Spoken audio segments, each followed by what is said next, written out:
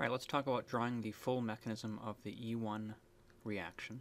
And we know that the first step of any elimination reaction is loss of leaving group, and then in the E1 case, their second step is proton transfer, and it's also possible that we might need a rearrangement at some point, and it's possible that we might have a proton transfer as our first step before loss of leaving group. And so those are going to be considered optional steps, and it's up to us to figure out if we need them. And I hope I can convince you that that's not something we need to memorize, it's just something we need to understand as we go along and evaluate the reagents and the substrate. So let's take a look at this substrate. This is a secondary substrate. Cl is a good leaving group, so we don't need a proton transfer before it can leave, so we can do that right off the bat.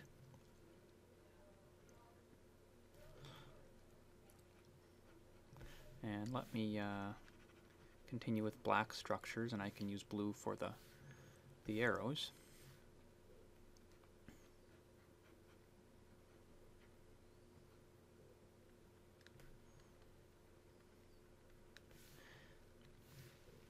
And so now we have our secondary cation, and we need to always evaluate secondary cations as potential rearrangement players. So can this cation rearrange to form a more stable cation? Well, if we put the cation at this carbon, I think we're going to get a secondary cation, so that's not going to help us.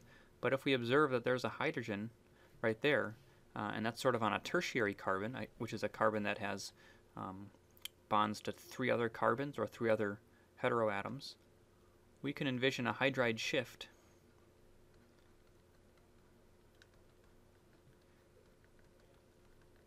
where we have a rearrangement occurring and we leave behind a tertiary cation.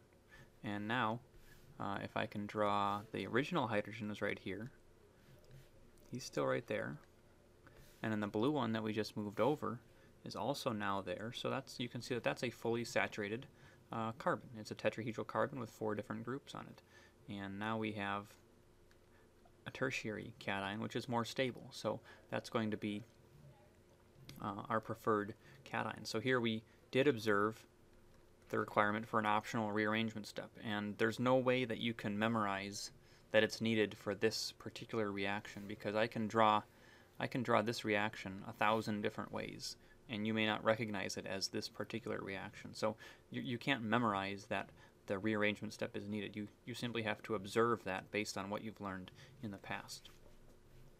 And so now we're ready for the nucleophilic, actually we're ready for the proton transfer step that will cause us to form the alkene. So if I take my base, which is going to be this neutral base, and I do the proton transfer step, we'll end up with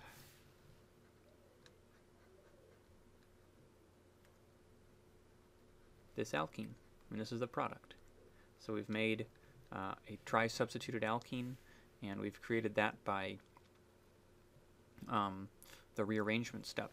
And those of you who are paying attention might observe that there's another possibility. We could remove this beta hydrogen. And so if I do that, and I'll just use a different color, we should be able to make a new regioisomer.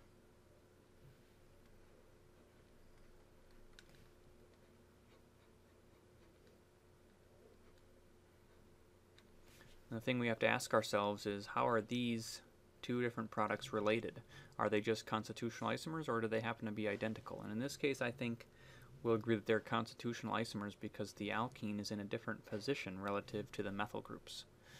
And so then we can answer the question, is one of them a major product and the other a minor product?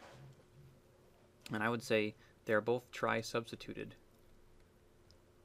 Right? There's 3 groups around each of the alkenes. And so neither of them will be more or less stable. So I would say we have an even mixture, approximately even, of these 2 products. So that's one example, and in that case we needed a rearrangement step in the middle. If we look at this example, we might need a rearrangement step somewhere else. So this is a poor leaving group. Hopefully you've observed that. OH is never going to be a good leaving group, and so we need to turn that into a better leaving group. And oftentimes we can do that simply by using some acid. And I'm going to redraw this acid so that I can draw some proper arrows. So we start off with a proton transfer in this case, and that's one of the optional. We say it's optional, but it's basically means we use it occasionally but don't always use it. It's not that you have the option to use it. So now we have a better leaving group here, and we can lose the leaving group.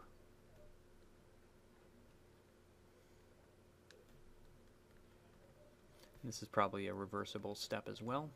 And so now we have a secondary cation. Can we rearrange that to form a tertiary cation? And the only sites we have to work with are these two. And I hope you agree with me that those two sites will both generate a secondary cation. So we're not going to improve the stability of our cation at all. So it's probably better to do some elimination. So there are two different beta hydrogens. I'm going to use one in blue and one in red.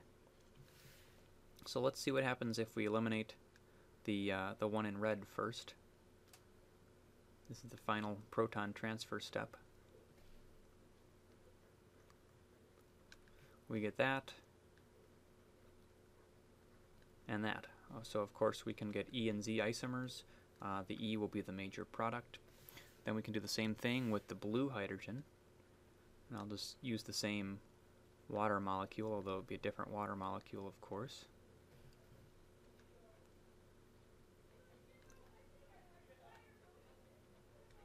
And of course we can get E and Z isomers, and the E will be the major product. As far as stability of the alkenes, this is a di-substituted alkene. There are two groups around it, same as this alkene.